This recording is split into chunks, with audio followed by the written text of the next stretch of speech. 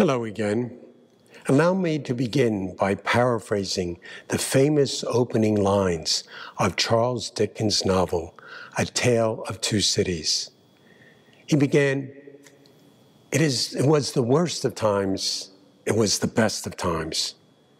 The year 2020 might be described as a tale of two time periods, the time before the COVID pandemic and the time afterwards that we are living through now. In some ways, this year has been the worst of times because for 8 months, the vast majority of you, our parishioners, have not been able to attend church in person. You've not been able the opportunity to receive the Holy Eucharist, to listen to and sing along with our wonderful choirs, or join in fellowship afterwards with lots of coffee and donuts. On the other hand, thanks to your faith and the wonders of Zoom, parishioners have engaged in our parish activities and programs in ways that we never dreamed of.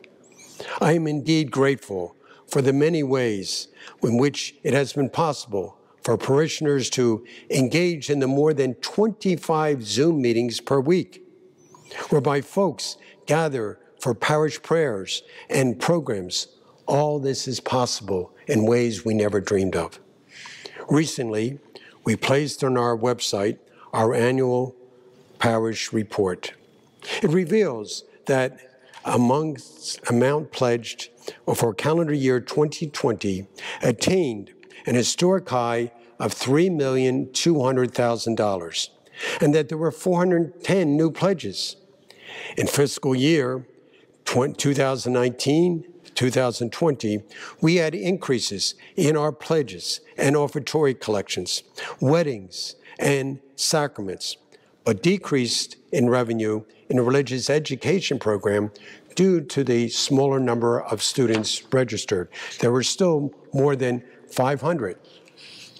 On July 1st, the beginning of fiscal year 2021, we recognized, through the advice of our Health and Safe Environment Task Force, that we would have additional expenditures so as to provide a safe environment for our parish campus and school. We consequently launched a health and safety fund drive with the goal of reaching $150,000 in donations. But we exceeded that amount. Indeed, the latest tabulation is we have received more than $183,000 in this fund. Thank you very much. On the other hand, since July 1st, we have seen a 13% decrease in pledges and a decrease of 31% alone this past month. One interpretation of the significant decrease is that many parishioners paid their pledge forward in response to our requests last spring when we first closed our parish doors to Sunday Masses and therefore had a sharp drop in our offertory collection. With the fall upon us and the winter ahead of us, the trajectory of reduced pledges raises concerns. Moreover, we anticipate that our Christmas collection, our largest collection of the year, will be significantly reduced due to the COVID pandemic restrictions.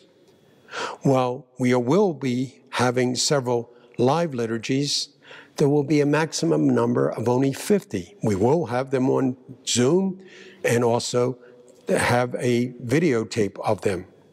But nevertheless, normally we have more than 2,000 folks attending these 8 or 9 liturgies every Christmas weekend holiday. We're not going to have that, and hence we have the concerns. To help us continue to weather the financial storms, I ask that you please give to our forthcoming Thanksgiving Tuesday to take place on December 1st. Also, the pledge envelopes have been in the mail. So I ask you that you please return your 2021 pledge. Finally, we will need your financial support, especially over the Christmas holidays. Friends, this is indeed a difficult time for so many. the shared anxieties about health and safety, the fatigue of COVID distancing and the restrictions, the increased financial hardship leads one to interpret these past months to be not only challenging, but in some ways the worst of times. But as the annual report discloses and the many programs reveal, our programs demonstrate that Holy Trinity Parish and School have and are meeting the challenge of the times so that we're not only surviving, but thriving. And in this sense, we are experiencing some of the best of times. And so I ask for your continued help in any way that you can. Please help us maintain the amazing momentum in shared ministries. For indeed, one day, when the COVID pandemic is behind us, we will be able to tell an amazing true story of how Holy Trinity made what at first appeared to be the worst of times, the best of times. Thank you for your attention, your generosity, and I wish you and your loved ones a blessed, safe, and happy Thanksgiving. God bless.